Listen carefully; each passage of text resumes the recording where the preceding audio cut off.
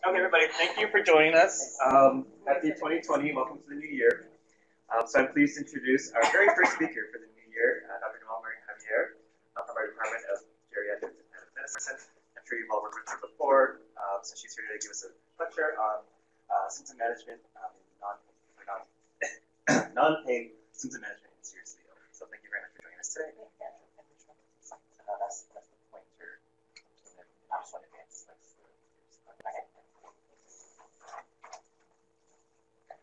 Thanks everyone for inviting me. So the topic is really for primary care providers and clinicians to be able to know how to manage non-pain symptoms. And really, I wanted to focus on recent updates in terms of pharmacotherapy and other types of interventions. Don't have any financial disclosures.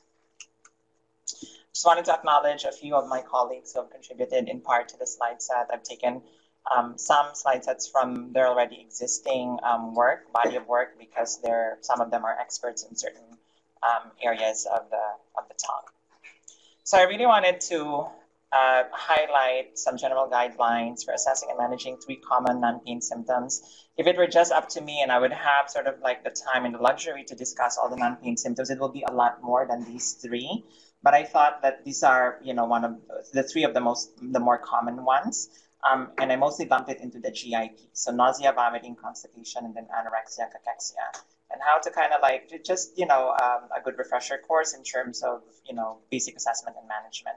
And I also wanted to provide recent updates within the last 5 years in terms of medical management of non-pain symptoms in the seriously ill patients. So these are patients with chronic progressive serious illness, both cancer and non-cancer, that we can perhaps that we're taking care of, and perhaps think about interventions that might be appropriate for them. So I wanted to start with this slide, and this was actually lifted from a paper of one of my colleagues as well, Amy Kelly and Sean Morrison, and they looked at symptom prevalence in terms of advanced illness. And as you can see, so it's a bit of a busy graph, but it does give you a little bit of information as to, based on their... it doesn't work. Oh, it doesn't. You know what, I'll just use this one. So, like how they divided the symptoms into like pain, breathlessness, fatigue, anorexia, and everything else. And then they describe all the different organ systems that are sort of afflicted and have in patients with progressive disease. So let's say for COPD, the top 3 is breathlessness, which is not uncommon, followed by fatigue. And I want to say the yellow one, which is dry mouth fatigue. And let's say for dementia, you have breathlessness, could be part of this, secondary to perhaps pneumonia. And then you have constipation as the second one. And then pain is also a common symptom in terms of advanced illness. So this just gives you a flavor of the different symptom complexes that are included in patients who manifest with any of these diseases.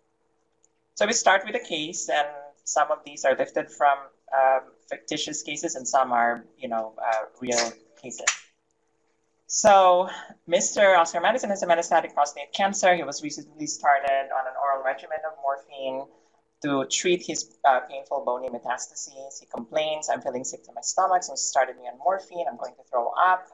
Now, what can you do as a provider to help him, whether you're a PA, nurse practitioner, a physician, an intern? What can you do to help him in terms of his complaint? So he has 2 things going on here. It's pain, and then he's feeling sick to his stomach. So the first is nausea and vomiting. We all know that nausea is a subjective sensation that, that is describable from a patient standpoint. We know that there are multiple afferent pathways, because our organ systems are lined with receptors that bind to or that send signals to the brain, especially when we have abnormal toxins and chemical imbalances in the body. So these are afferent pathways come in these 4 organs, right? The gastrointestinal lining, the chemoreceptor trigger zone in the cerebral cortex, the trigger apparatus in cerebral cortex, or 4 areas, 2 organs. And the vomiting mechanism is really more of a neuromuscular reflex. So once you already have your, your stimulated opioid receptors and then send signals via the spinothalamic tract, the cerebral cortex will then try to process, the sensation, and then in turn send signals back down to the different organs, especially the GI tract, to create vomiting, which is, the neuromuscular reflex here via the corticospinal pathway. So this is just a good cartoon of, the different areas in the brain, as well as extra cranial sort of structures that are implicated in nausea and vomiting. So we have the central nervous system, where the cerebral cortex, the thalamus, hypothalamus, and meninges are sort of the bearers for effects from afferent pathway signaling, whether it's toxins or other chemicals. You have the vestibular system, and you have in each of the areas of the brain, there is the associated receptors and the type of neurotransmitter that are implicated. And the reason why we need to highlight this is the fact that a lot of our medications will rely heavily on targeted therapies based on the neurotransmitter and based on the receptors that we're actually dealing with. So the vestibular system has the acetylcholine and histamine type 1 receptor. The chemoreceptor trigger zone is actually located in the area prosterma, which is in the floor of the fourth ventricle. And because of the name itself, it's self-explanatory. There are chemoreceptors. It does mediate dopamine and uricinin, and also the 5-HT3, which is your serotonin agonist. And in the vomiting center is somewhere in the medulla via the nucleus tractus solitarius, and it has all of these neurotransmitters as well, to include neurokinin 1, substance P, which is much more in central and peripheral as well, acetyl. You do have the interplay of other receptors, mechano and chemoreceptors in the GI tract, the heart, as well as in your autonomic nervous system as well. So the 11 M's, when we think about nausea and vomiting, is pretty straightforward, right? And I think, everyone, it's not rocket science, you guys all know this, but I think it's a good, acronym or letter to, to think about when dealing with somebody with nausea and vomiting, as we're trying to think about all the different causes. So metastasis, meningeal irritation, mobility, anxiety, medications that are used, mucosal irritation, mechanical obstruction is a big thing, motility, metabolic issues, microbes, myocardial. And a more simplistic way of remembering sort of the different causes, and albeit this is not necessarily all inclusive, but at least it gives you a little bit of a flavor to kind of just think about the major causes of nausea and vomiting. The acronym VOMIT. So V is vestibular, O is any type of obstructive process going on, M is this motility, I is infection, inflammation, and T, toxin stimulating the chemoreceptor trigger zone, whether they're medications, chemical imbalances, and other neurotransmitters that are sort of out of line. In the management, so when we think about that, I already alluded to this earlier, when we think about the pathophysiology of nausea and vomiting and thinking about all the different areas in the brain as well as in the extracranial sites, we want to think about targeted therapies for the nausea and vomiting. So definitely we can classify the pharmacotherapies based on the neurotransmitters that it actually blocks. So whether they're dopamine antagonists, antihistamines, anticholinergics, and a whole host of these, different classes of medications. So the next few slides are really tables, and this is the most recent one, and this is from the Journal of Primary Care by an outpatient doc who was interested in looking at non-pain symptom management for individuals with serious illness, and as well as even those who are pre-serious in the primary care setting. And he, was nicely divided it into, the drug type, the receptors, the indications, the dosage and the routes, adverse effects, and, other notes, for instance, renal and liver considerations, let's say for haloperidol. So if you look at the butyrophenones and the prokinetic agents, there's definitely an effect on D2, so D2 antagonism, and also which is mediated in the chemoreceptor trigger zone, and then it goes down the line to phenothiazines as well. Antihistamines have a little bit of a different neurotransmitter apart from the chemoreceptor trigger zone. It does have the H1, and what's not included here is the acetylcholine piece as well. I'm not going to go through each of them. I think that this is a good use in your pocket tools to kind of refer to when you think about non-pain medications for nausea and vomiting. And then your anticholinergic agents, the 5-HT3, NK1, and the mirtazapine, these are all, again, agents that we use. What is included in the second column here is really the neurotransmitters that it's affecting and so forth. Dosing, indications, adverse effects, and whatnot. Some of them we use, some of them we don't. You know, some other specialists will be able to use aprepitant, for instance. I have yet to see a clinical, primary care provider use aprepitant for a specific reason. Because for the most part, aprepitant, for instance, was initially studied for people with acute and delayed nausea and vomiting for cancer patients who are undergoing chemotherapy. The 5-HT3 antagonist, I think this is one of the more common. So at least in our system, we use either a dopamine antagonist like Reglan, or we use a 5-HT3 antagonist such as ondansetron, and then the rest are sort of other 5-HT3 antagonists that we don't typically use, or they're not really used because they're either expensive, not available, and again, we're not necessarily the primary specialists recommending them. And it seems to be like the first choice that a lot of the providers have. I would say that between a dopamine antagonist and a serotonin antagonist, my bias is towards the dopamine antagonist only because it's effective, it's cheaper, both can cause QTC prolongation, both can cause constipation. So I also factor in sort of the cost effectiveness and whatnot, and try to mix the different types of classes of drugs based on the indications and whether or not you're actually achieving the desired effect, which is to control the nausea and vomiting. And then you have your typical antipsychotics and other agents such as corticosteroids and dexamethasone. I believe I have another slide set. Again, I'm not going to go into much detail in any of them. They're self-explanatory and it's very clear-cut in this setting. So I'm not going to spend too much time with that. I do want to call attention to some of the other adjuvant medications that we use for nausea and vomiting. And again, it really depends on the indications, the compelling indications, right? So dexamethasone is very useful for somebody with inflammation. And if you have increased intracranial pressure from a CNS standpoint, and that's something that we can definitely use. Or for capsular stretch of the liver, there is some data to say that we can use that as well if we think that capsular stretch in the liver definitely leads to nausea and vomiting. Benzodiazepines like lorazepam, helpful for anticipatory nausea and vomiting. It's not a first-line medication, but when we do identify that a patient would benefit from it, then we obviously want to be able to use it. Antacids, H2 blockers, API for obvious reasons.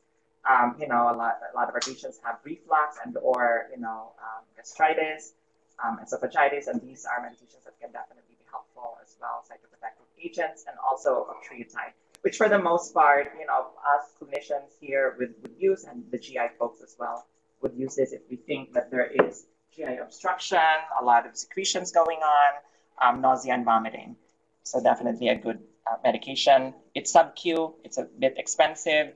Again, for people who are patients who are definitely a good candidate for octreotide use, definitely, because it constricts the splanchnic circulation. The next few slides, I wanted to zero in a little bit more with much more specific in terms of the class types of drugs and specific class of drugs that we use for nausea and vomiting, because there has been some recent updates in terms of these medications. So what is very popular is ondansetron. Granisetron is actually an older medication that has been reformulated because they wanted to extend it and have a little bit of a longer half-life. Dilasetron is also an older medication, an older generation of 5-HT4. Palonosetron is probably one of the newer ones. And we know that they act on the chemoreceptor trigger zone, vagal stimulation, parasympathetic stimulation. And primarily, these medications were initially really started to be looked into in terms of its efficacy in chemotherapy-induced nausea and vomiting. That's why I don't really want to use this as first line, because the primary indication was really chemotherapy-induced nausea and vomiting. However, we've also come to know that over the last few years, there has been more resurgence of newer indications, like it's good for post-operative nausea and vomiting, post-XRT, and people with refractory nausea. And if you think that dopamine antagonists are no longer really helpful to, as first line, then definitely there's an indication to use your 5-HT4 antagonist, so 5-HT3. So the cost could be prohibitive, prolonged QTC, constipation. We looked at that.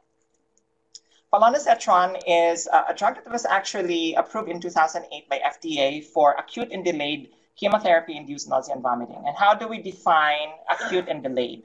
So acute nausea and vomiting that's chemotherapy related is within the first 24 hours after they've gotten or exposed to chemotherapy, and delayed is anywhere from after 24 hours to 72 hours. So palonosetron was FDA approved in 2008 as an IV, and then recent in 2015, I want to say 14 or 15, it then got approval for its oral equivalent. This is also an expensive drug. It has 62% protein binding, metabolized in the liver, half-life is 40 hours. Hence, it's a good medication for chemotherapy-induced nausea and vomiting because it does stay in your system for a little bit of time. And then the cost is about $60 per 2 ml that contains 0.25 milligrams. And the NK1 receptor antagonist is the other newer sort of agents in terms of managing chemotherapy-induced nausea and vomiting. And the mechanism here is it's a neurokinin 1 antagonism and also substance P. And it definitely has an augmenting activity with the 5-HT3 receptor antagonist. It's a good mix with serotonin antagonists. It does cross the blood-brain barriers. It could cause delirium. Fosaprepitant, which is the IV formulation, is actually the prodrug for aprepitant. It does last in your system for about half a day, and it does come with side effects as well as indicated below. The bad thing about aprepitant, apart from its cost, is that it can be, it has multiple drug interactions, like if patients are on antibiotics and chemotherapy and whatnot. And we know that our patients in the hospital, they're on multiple meds. So we just need to be careful with that. It could not be seen. I don't know why this slide looked like this, but it's about $100 per pill, particularly with the oral formulation. Rolapitant is the newest of the bunch, and this was approved way back in 2015-16. It also has a long half-life at 7 days, maximum concentration about 4 hours, and you take it orally, elimination via the feces and the urine. It's about 378 for a 90 milligram tablet. So in 2016, this review article actually came up with some kind of a summary in terms of the different 5-HT3 and also the NK1 substance P inhibitors. And the newest ones that I highlighted here is the netipitant and rolapitant. And again, without going into much detail, suffice it to say that these medications have longer half-lives. It is cost prohibitive because it is expensive. And the combination between an NK1 and a 5-HT3, as you already indicated in the previous slide, has this augmenting activity. So patients are actually, they feel better when you have this combination, especially when it's associated with cancer and chemotherapy. The other mechanism that they wanted to highlight in this review article in 2016 was the neuromodulatory medication, such as tricyclic antidepressants, mirtazapine, olanzapine, risperidone, and gabapentin even. So gabapentin, as we know, is a calcium channel blocker, right? It reduces voltage calcium channels to prevent cyclic GMP in your system and affects the calcium signaling, and hence you'll have less hypercalcemia and causing nausea and vomiting. So it's actually indicated for postoperative as well as chemotherapy induced. And in this slide, again, it just highlights all the different mechanisms of the other neuromodulatory medications. They called it neuromodulatory because they think that the effects of the pharmacokinetic effects of these medications or pharmacodynamic effects of these medications are actually helpful in desensitizing the gut in terms of stimulation for nausea and vomiting. That's why it's called neuromodulatory. So I got this article back in 2015. It was from a cancer article, and they looked at granisetron, which, as I said, was reformulated. This is an older 5-HT3 reformulated to a more longer-acting one. And then they compared it with palonosetron, which is a newer agent. And I think the premise here is that, well, first of all, granisetron is a lot cheaper than palonosetron, and they wanted to see the efficacy of this new reformulation. And what they looked at, if you look at the comparison between these agents, so they had palonosetron in the coral color. You have, this is the granisetron 250 milligrams sub-Q and granisetron 500 milligrams sub-Q. What they found was that even though there's no statistical difference, there's definitely a trend that there is a response for acute chemotherapy-induced nausea and vomiting. There is a response of about 70% in patients who are affected. In delayed, it's a lot lower because by then, so I can really explain to you why the delayed piece, and maybe it just has to do with maybe the neurotransmitters in your system. It didn't really explain, people didn't really explain why there was also a reduction, albeit there's still a more than 50% response in terms of delayed chemotherapy-induced nausea and vomiting. And then they also compared it with another table using the same dose and also the same doses for both and the same drugs. So again, the takeaway point here is that there is in fact at least more than 70% complete response rate, and there's really no superiority of one agent over the other. And in this day and age, if you're able to find an efficacious drug that is also cost effective, then you tend to favor the one that's cost effective as well. So let's shift gears to medical cannabis, because there's a lot of interest in medical cannabis as an agent for nausea and vomiting, right? So we know that we have endogenous and exogenous cannabinoid receptors in the system. What is probably most used, synthetically is the THC, which is an exogenous cannabinoid, and also your cannabidiol. So this just tells you that this is the plant, the cannabis sativa, which obviously is an exogenous form of cannabis, and that can bind to the cannabinoid receptors in multiple areas of our body, from the brain all the way down to the adipose tissue, the immune system, and the gut. This is just a cartoon showing the different locations of the cannabinoid 1 and cannabinoid 2 receptors in your system. What we're really interested here is the exogenous cannabinoids, because these are the ones that we have synthetic formulations on and the ones that we actually use in symptomatic care. So these are the formulations. It could come as a capsule, as an oil, as a vaporizer. It's very straightforward.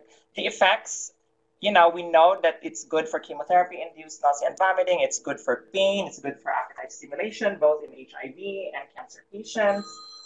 But what is also known is that megestrol is consistently more effective for appetite stimulation compared to cannabinoids. And I will show you the data supporting that. Some types of seizures, anxiety, sleep, and then the rest. It does have significant adverse events. Sedation is a big one. Dizziness is another one. Euphoria is another one. Nausea and vomiting. These are sort of like the effects that cannabinoids have on the patient's experience. And I'm not going to go through this, but I just wanted to highlight that there are multiple medical conditions that cannabinoids, synthetic, can certainly be helpful. Neurodegenerative disease, cancer, HIV, cachexia, and you need to be able to have this, diagnosis to be able to be approved for medical marijuana. So the most common illnesses from 2016 to 2018 that are common serious illness and among patients certified to use for medical marijuana is chronic pain, over 50%, neuropathies, and cancer.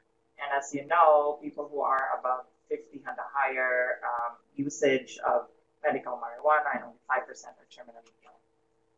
So what does the federal law say? So marijuana is a Schedule I drug and it's not recognized by the federal government for medical use. The FDA has not approved a marketing application for cannabis. And then under this amendment, the Justice Department cannot interfere with state medical marijuana. And as of August 2019, 33 states and DC have allowed for medical cannabis use. So this is still a work in progress, and there's a lot of interest from multiple stakeholders. And then Governor Cuomo in 2014 passed the Compassionate Care Act, approving a safe and effective medical marijuana program. New York State The patient must be eligible based on specific serious conditions, must have a registered identification card with Department of Health, and can have access to any of the formulations below. This is the most important piece. Despite the extensive changes in policy at the state level and the rapid rise in the use of cannabis, both for medical purposes and for recreational use, conclusive evidence regarding the short and long-term health effects of cannabis use remains elusive. A lack of scientific research has resulted in a lack of information on the health implications of cannabis use, which is a significant public health concern for vulnerable populations such as pregnant women and adolescents, which for the most part, they're not really included in a lot of the studies. Unlike other substances whose use may confer risks, such as alcohol or tobacco, no accepted standards exist to help guide individuals as they make choices regarding the issues of if, when, where, and how to use cannabis safely in regard to therapeutic uses effectively. In the inpatient setting, there are 3 approved formulations in New York. Mount Sinai Hospital will not allow the use of vaporized products. If patients have medical marijuana, we have to confiscate them, keep them in a safe box, and then once upon discharge, we can give them their medical marijuana. They must always have their state card with them to prove that they are in fact a recipient. And de novo inpatient certifications are not approved. So the patients have to be seen in the outpatient setting with a provider who's willing to sign the certification form. So what is the evidence behind cannabis? We've already seen, sort of like the big picture. I want to go into more specific and more recent evidence. So 2018 and 2019 actually mirrored each other because there were 2 systematic review and meta-analysis of cannabinoids. And this is in patients with advanced illness and receiving palliative care. So one was this meta-analysis of double-blind or open-label RCT, and they looked at multiple medical conditions such as advanced end-stage diseases like cancer, dementia, HIV, heart disease. And they really looked at all the databases and pulled all the data.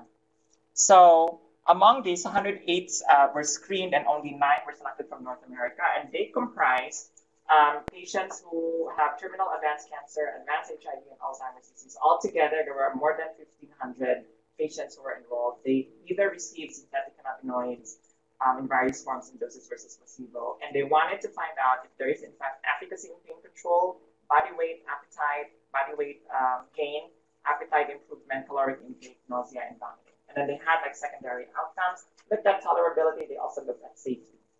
So what does the data show? So all the evidence is low quality, low to very low, whether they are inhibited by small sample sizes. We know for a fact that there's no significant change in weight gain, caloric intake. There is a trend to maybe some benefit in terms of appetite, but not more so if you use magistral acetate. Nausea and vomiting, there's no benefit. Pain reduction, there might be a trend, but not quite enough. There's no statistical significance here. Insomnia, health-associated quality of life, new onset dizziness, and mental health. So the bottom line is that there's poor evidence. There's really not much to support the use of cannabinoids. Weight gain, appetite, and nausea are the same thing. Cannabinoids, had more effect than placebo, but the quality of evidence is again very low. And in comparison to your Megace, magistral acetate had much more of an effect. There was no difference between cannabinoids and placebo in tolerability and safety in cancer patients and HIV/AIDS patients. So we know that Marinol, for instance, is indicated for people with HIV/AIDS, and now we know that the data, even though there might be a trend and might support, it's poor data and it's not any better or superior than the use of Megace. So the key points in the nausea and vomiting piece is you want to be able to identify and treat the causes, rational empiric therapy, think about the neurotransmitters, optimize a single agent first before switching or adding agents. Always consider the creatinine clearance and the QTC interval. And we also need to think about non-pharmacological interventions. Not everything has to be medication. We can think about integrative therapies that might be helpful, like Reiki, yoga, even Tai Chi, which are good integrative strategies. Let's move forward to our second case. Mr. Colfield, the 75-year-old man, multiple medical problems here, dementia, diabetes, hypertension, depression, hypothyroidism. He lives at home. He has some AIADLs, right? He's confined to the wheelchair related to compression fractures of his spine. 2 weeks ago, he was started on oxycodone controlled release because he had back pain, endorsed some good relief. Now he complains of diarrhea. He's on these medications, Wellbutrin, Lasix, Fosamax, Synthroid, Metformin. And on exam, he had normal vitals, abdominal exam, normal bowel sounds, rectal exam, positive for impaction. Which of the following medications contributed to Mr. Caulfield's fecal impaction? You guys want to shout out your answers? Just for audience participation. So that I'm not the only one talking. Okay, who says all of the above?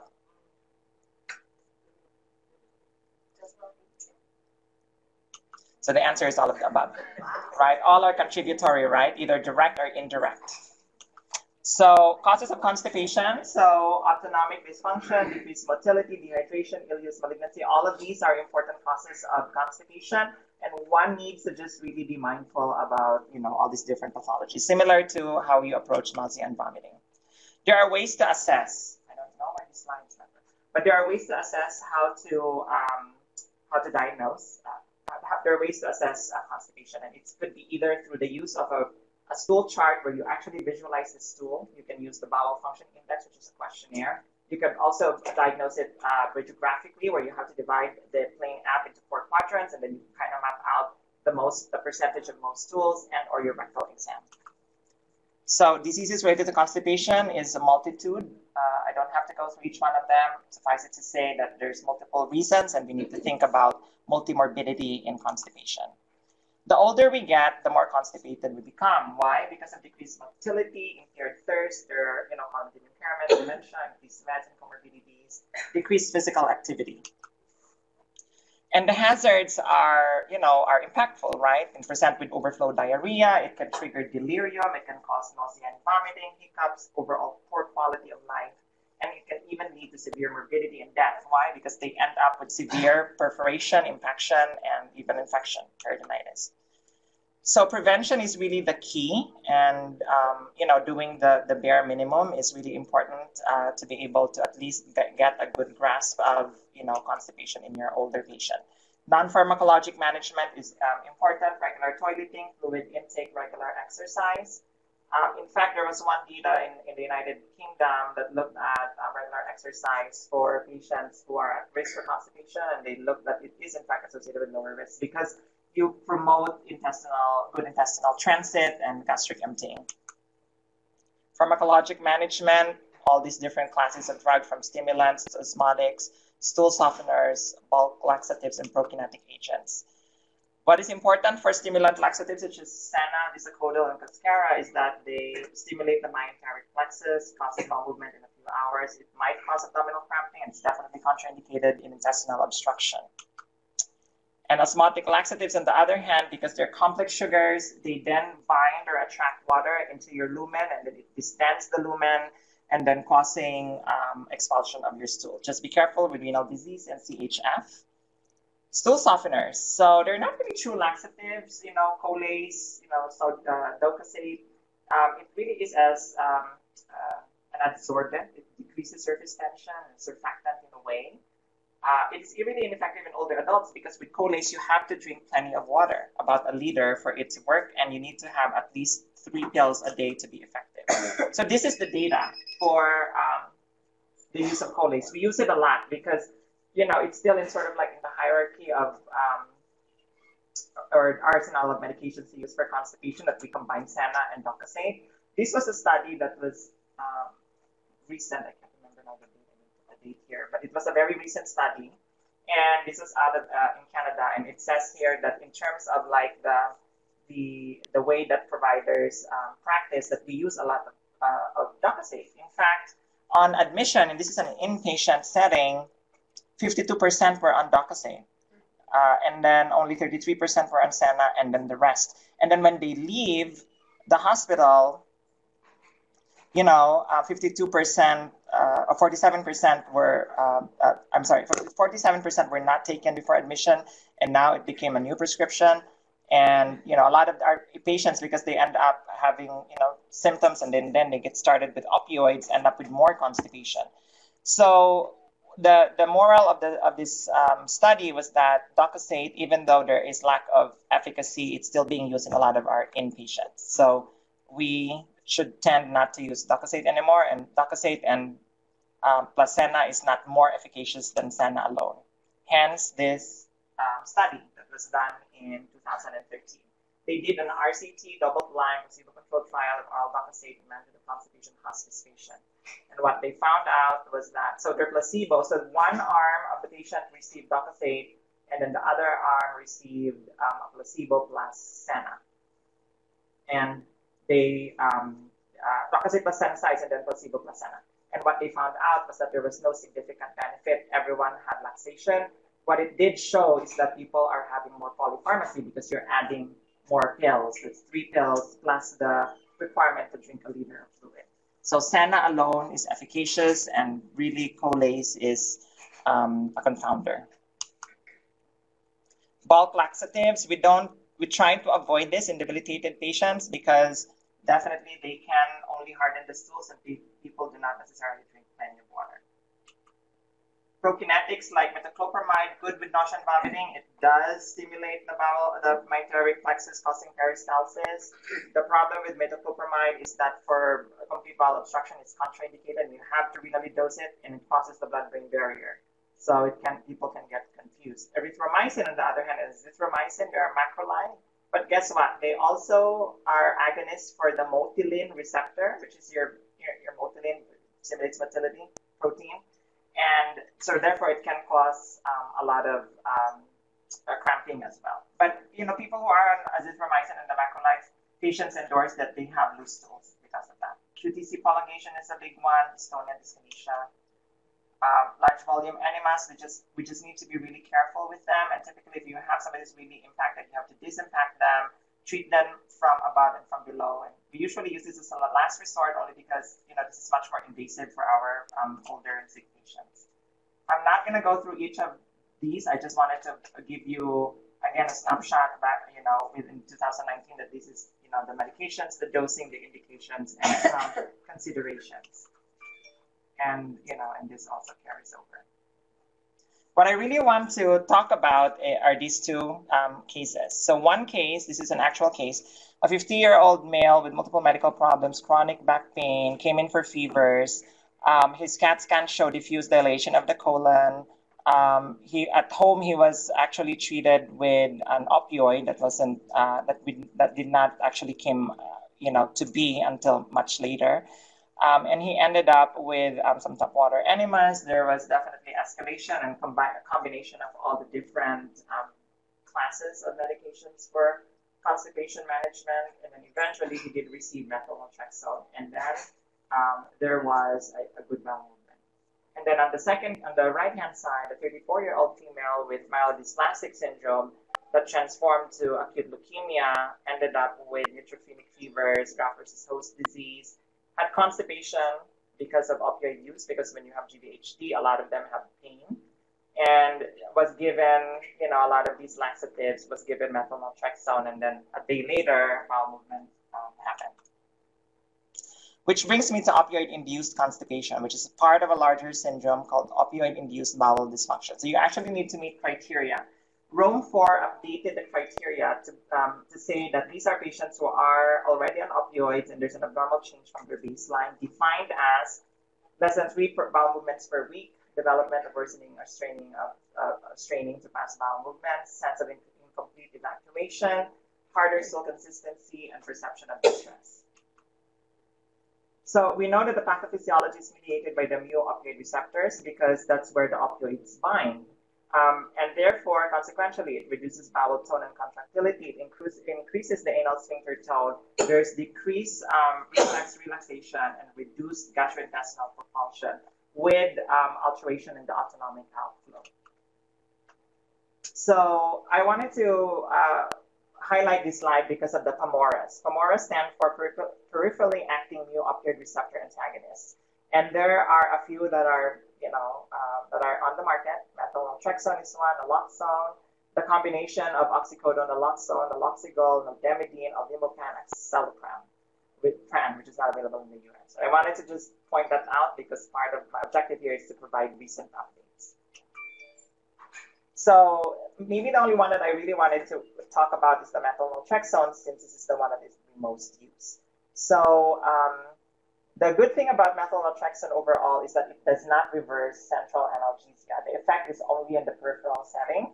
So therefore, you have a patient who's in acute chronic pain, who has opioids, constipated. You can use methyl naltrexone without worrying about whether their pain is going to exacerbate, because they're not going to exacerbate with methyl naltrexone.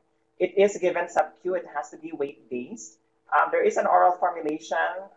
Here we tend to use the sub-Q. Metabolism is in the liver, and excretion is in the feces and the biliary and renal. And then you have these other peripherally acting agents. I'm not going to go into them. I just wanted to show them for data purposes. They're newer, and I've included some of the basic pharmacokinetics in case you are interested in reading up more on this. I will highlight, though, that of all of these newer agents, only the albumopan has a black box warning for causing acute coronary syndrome, especially MI. These are other agents that are non-opioids that our GI folks actually use. Lubiprostone for people with IBS, linaclotide, procalopride. And again, these are agents that we use, and I just put this slide here to highlight that these are currently in use and it's available in the US. So what is, in fact, the evidence behind methyl opioid-induced constipation? So I wanted to highlight that they compared all of these newer agents, right? So this was a 2019, if I'm not mistaken, data. They systematic review. They compared all these newer agents from naloxone to albumopan, naloxicol, and they also compared it to to medications that have a different effect other than blocking the neuroreceptors, like lubiprostone and procalopride. And what they found is that the relative risk is is less than 1. If your relative risk is less than 1, it means that, for those of you who are not statistically inclined, it means that there is more benefit than harm. If it goes beyond 1, then there's definitely more harm. And they are statistically significant. So we know that all of these medications actually work, and there's data to support this. Last 5 minutes. Yeah. I'm just going to breeze through the last one really quickly. So AA is a 75-year-old female, type 2 diabetes, major depression. She came in with altered mental status, numerous psychotropic medications, started to improve. And then she had poor appetite. She became hypoglycemic. She required B10 infusion. And then the collaborating specialist recommends thyroid medication. So this is an actual case that we took care of. And the question here is, how do we proceed? Should we augment her appetite by giving her appetite stimulants? So we need to differentiate anorexia, which is loss of appetite, and cachexia, which is weight loss. Loss of weight that is unintended is more primary cachexia as a function of their primary illness and or related to the associated with the primary illness. But secondary cachexia is the one that's really related to the primary illness, and that this is secondary to inadequate oral intake. So you have to rule out reversible causes as such. There's a lot of them. You want to be able to clarify goals, and also think about that there's really no evidence for improved survival to pharmacotherapy with these agents. And then you need to do your counseling piece, which is really important to inform family members and caregivers. And if there is consistency with the goals, then you might maybe consider, but try non-pharmacologic first before you do any pharmacologic therapies. So we've already looked at all these agents from before. I'm not going to get into them, but what I read, and these are, again, more definitive tables as to how to use them. What I wanted to show you is data. So this was a data that compared dronabinol, megestrol, mirtazapine. In this analysis, which was done in 2019, again, this is a recent one, this is amongst inpatients, right? So the most commonly recommended or prescribed medication is mirtazapine because it promotes weight gain, it helps with appetite, helps with anxiety and depression. Even though there is no statistical difference, what we see is we do see a trend that a lot of these agents are about the same when it comes to improvement, let's say, in renal intake. Like, for instance, with this one, more than 70 to 80% of patients improved in their original intake. and the mean weight for these patients are sort of hovering in the same areas as well. If you skew them into some kind of a graph, and there's also a section in multiple agents here that they use, a combination of one or the other.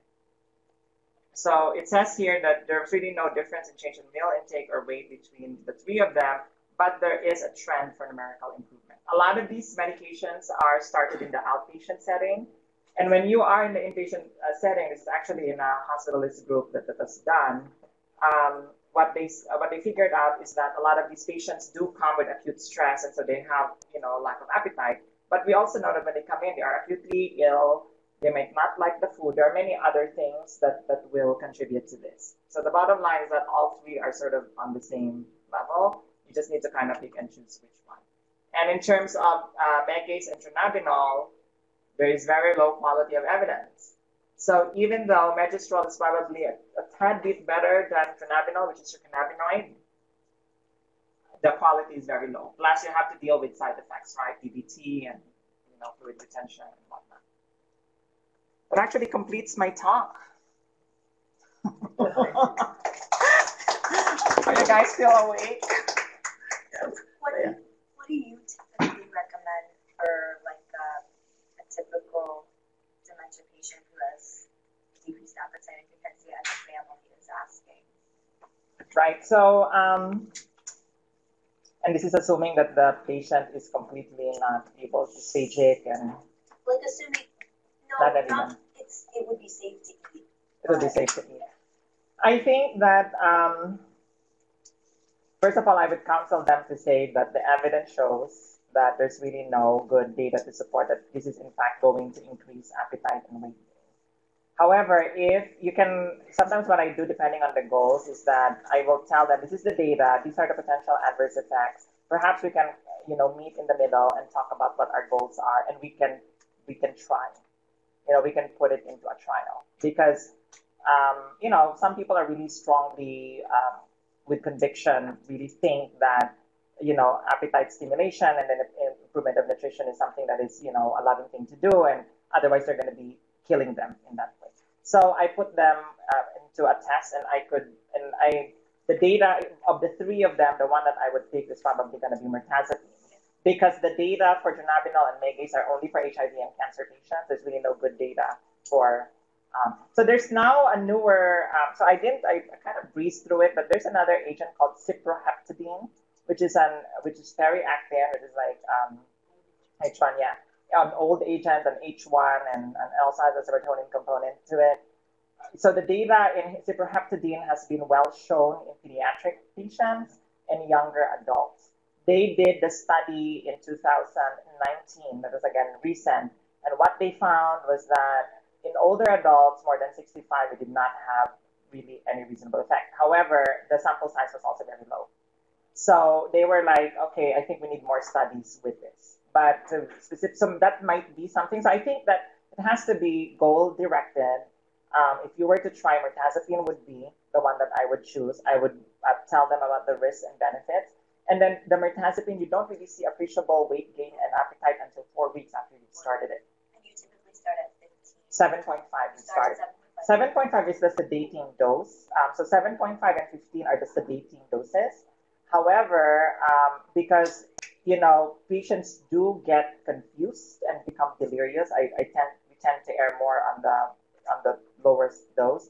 So 7.5, and then you uptitrate it in about a week or two to 15, up to a maximum of 45 milligrams. When you hit 15, that's when you actually get most bang for your buck. That's when you really start seeing the effect. So the 7.5 is really more to help, gauge their reaction to it if they can tolerate it. Because I have patients who have cognitive impairment that have started on Remeron and it went the opposite, that they had more cognitive decline because they don't have reserves to begin with.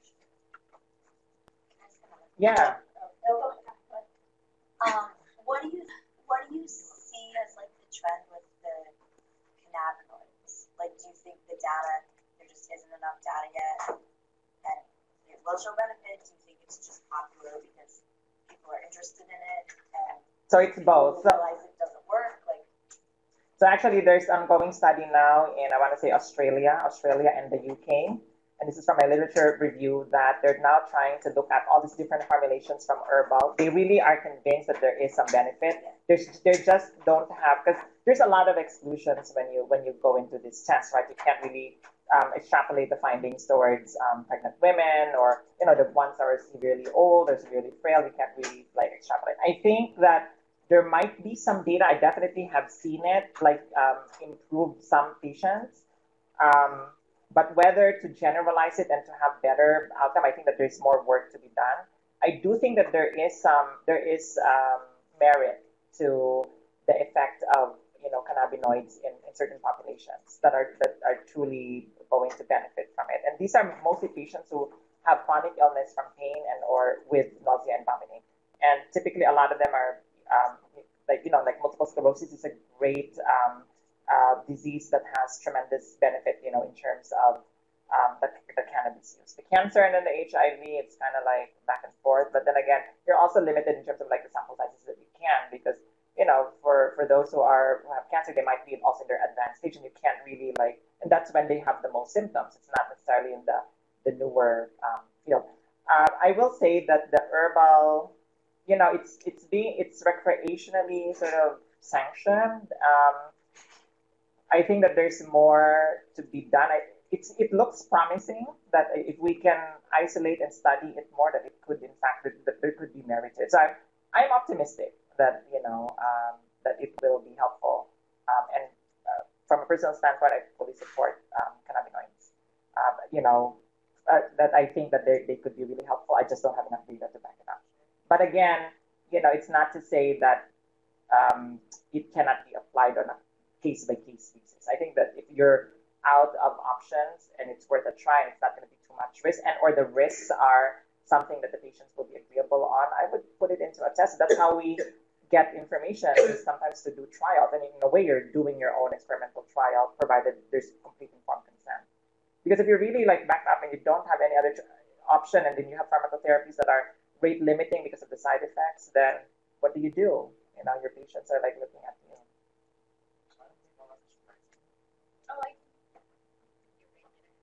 Go ahead. Mine was back on the first case with the opioid-induced nausea and vomiting, and I think it's like that. How do you distinguish between whether or not it's the effects of the opioid? Do you treat just the symptoms, or when is it safe to alter the So I will say that first of all, it's very challenging, particularly if you have multiple causes of potential nausea and vomiting. What I will say though is this: if you've started an opioid therapy and let's just say you have baseline nausea and vomiting, and then you started an opioid therapy, and then immediately after you take that medication, there's more nausea and vomiting, and or it escalates as you increase the dose of your opioids, then chances are the opioid-related effect is probably driving the ship. Not discounting the fact that you still have other, contributing causes. But that's how I kind of gauge. In large part, it's really difficult unless I've definitely started them on an opioid, and then I monitor them, and then I see that they have more of the nausea and vomiting. So it's time dependent when you initiate the medication. It's much more difficult if you have chronic opioids. For the most part, so this is the other thing. Nausea and vomiting related to opioids, there is a window when the nausea and vomiting actually abates. And usually we would say that it's anywhere from a day to about 7 days. When you achieve steady state, the nausea and vomiting actually abates. What remains is really just the constipation piece.